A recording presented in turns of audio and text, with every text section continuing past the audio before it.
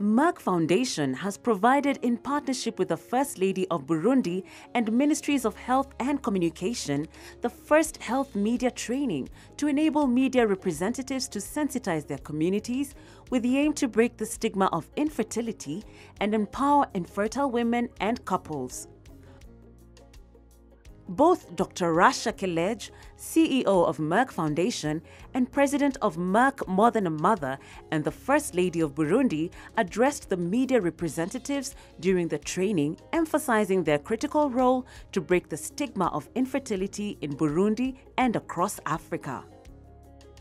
En tant que présidente de la Fondation Ubuntu, je suis très heureuse en ce jour de m'associer à la Fondation Merck dans l'organisation de cet atelier de formation à l'intention des professionnels des médias exerçant leur métier au Burundi. Today also we are going to launch the Media Recognition Award.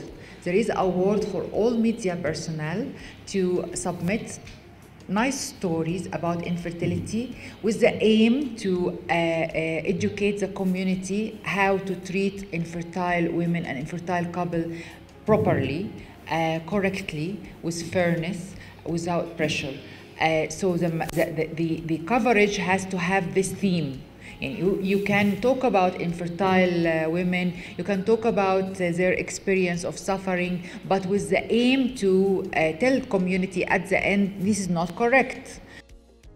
En effet, nul n'ignore le rôle des médias dans le changement de mentalité et dans l'éducation de la société.